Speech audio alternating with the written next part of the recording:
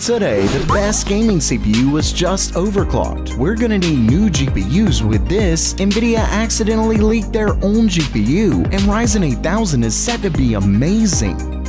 Welcome everyone to Gamer Melt.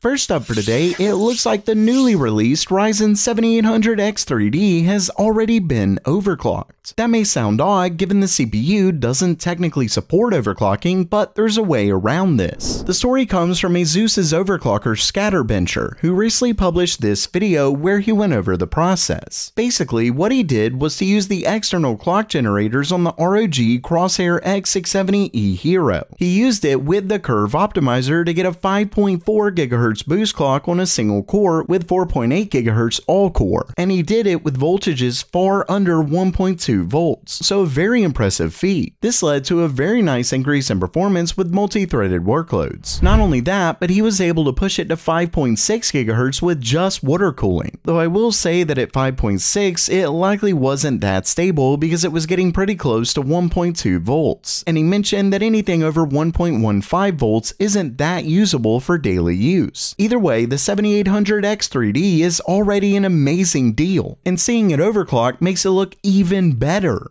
Today's video is sponsored by Power Color.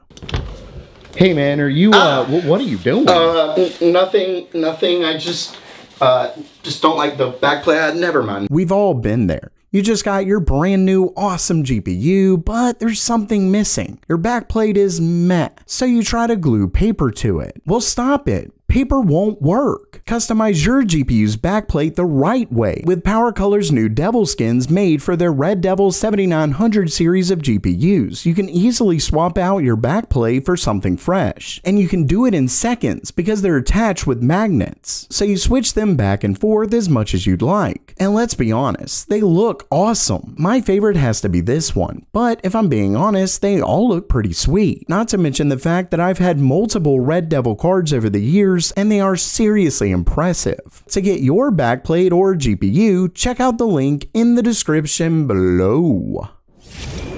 Next up for today, Nvidia recently released a new video that showcases the upcoming overdrive mode in Cyberpunk 2077. Remember that I discussed this overdrive mode a little while back. It looks to be one of the first games with Nvidia's new path tracing tech, which as I mentioned is sort of like ray tracing turned to the max. It's a bit more complicated than that, but as Nvidia mentions in the video, path tracing, or what they call full ray tracing, quote, models all properties of light from an unlimited number of emission sources. That ultimately means even more realistic scenes. The issue is that path tracing is set to be extremely demanding, and in this demo, that becomes very clear. During it, Nvidia showcases the kind of performance you can get with their new DLSS 3 tech. And it is definitely impressive, but also sort of sad, because as you can see right here, using an RTX 4090 without DLSS on, the performance is terrible. It literally gets as low as 16 FPS, and you heard that right, a 4090. Now, with DLSS 3 turned on, it gets a huge boost, but it certainly seems like we're back to the early days of ray tracing where we essentially need DLSS for the games to even be playable. Even though Nvidia's upscaling tech has gotten significantly better over the years, it's still nice to be able to play at native resolution so you don't have to worry about any kind of weird artifacting or anything like that. At the end of the day though, it looks like path tracing is set to cripple even the fastest of GPUs.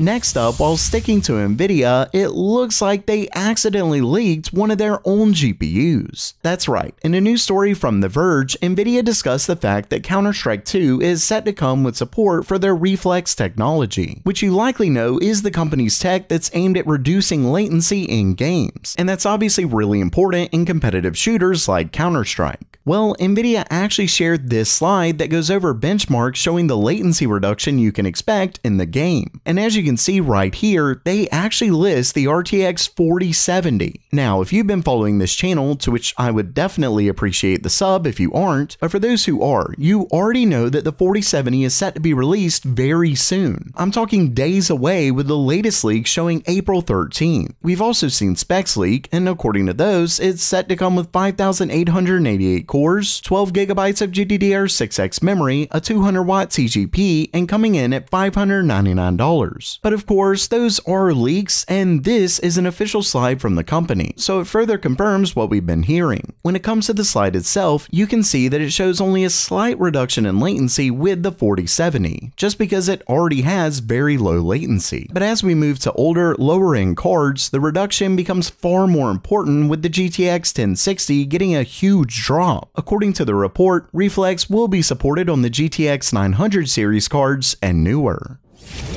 And lastly for today, we have a really interesting story on AMD's upcoming Ryzen 8000 CPUs. The story originally comes from an event by Tens Torrent, and the current CEO of the company is Jim Keller, who, for those that don't know, was a leading chip architect in AMD's Zen architecture, and almost certainly had a big role in laying out the plans for future architectures. Keep that in mind because at the event, Tens Torrent shared this slide, which goes over integer performance between different architectures. And as you can see, it actually lists Zen 5, which is the architecture in AMD's next-gen Ryzen 8000. Now, this is a test that's mostly for servers, but integer calculations are one of the most important ones done by a CPU. Plus, it's a single-core benchmark, so the only difference is going to be from the architecture. This is basically IPC and clock increases, not performance from an increase in core count. So when we look at performance, we see that from Zen 3 to Zen 4, think Ryzen 5000 to 7000, it got a performance increase of 15%.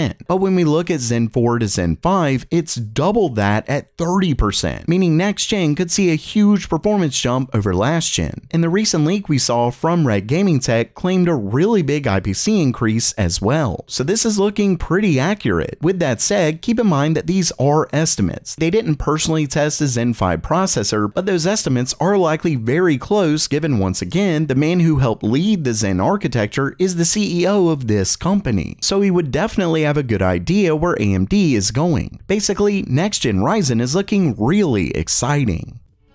So while that does it for today, are you pumped for AMD's next-gen Ryzen CPUs, or are you just waiting for Nvidia's RTX 4070? Let me know down in the comments below. And don't forget to check out PowerColor's new backplates in the description below. And as always, have a great day.